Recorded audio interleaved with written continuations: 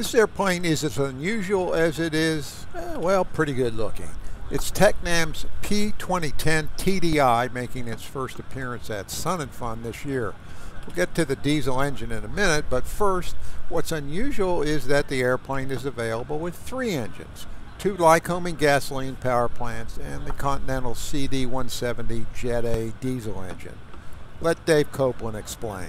Yeah, so thanks everybody for tuning in. We're really proud to have the TDI make its first appearance at Sun and Fun here at Lakeland, Florida here in 2022.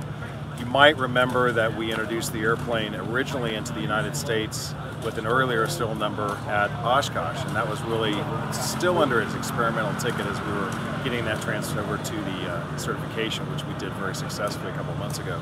But since then, it's been pretty wild delivering the airplanes to waiting customers that have been waited since we introduced the airplane over in Europe several years ago, and the reaction has been fantastic. It's doing everything and more.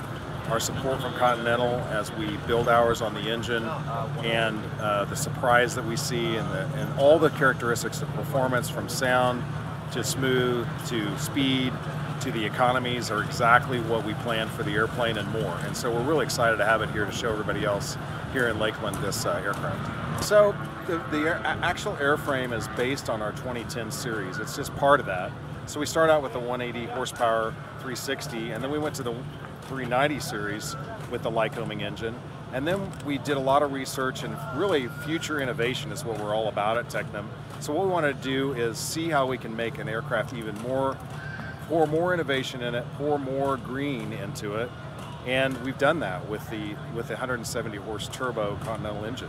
So all the reaction and all the focus really is on a lot of the things that are happening right now. Oftentimes, as you've seen through our 74 years of business, is based on not just being confident or on what's currently, but really looking and stretching into the future of how we see things going. And so many years ago, the Pascale family saw that there's going to be energy, there's going to be lack of some of that energy, there's a need for more economy and more performance, and that's what we're getting out of the TDI.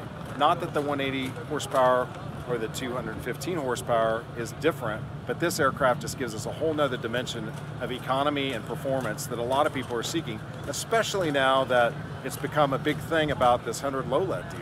And that's a big deal to people. So that's why the TDI really fits in its own class of the market here in the United States. We want to make sure and point out is a super feature of this aircraft.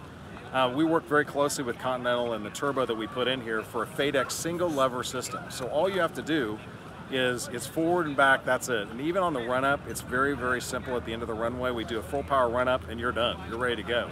So really the design of that is not only for economies of scale and value proposition for having a computer decide on what the best mixture and the best power setting is for each altitude that you're flying, but also for safety and ease of flight. We're finding that a lot of different people are trying to get into this airplane for ease of flight. I don't want to have to worry about that. I don't want to have to guess about this. I don't want to have to worry about the temperatures.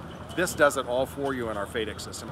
It's based on a 500 series engine from Continental. It's been around for quite a while. We've got millions of hours of service on that type of engine.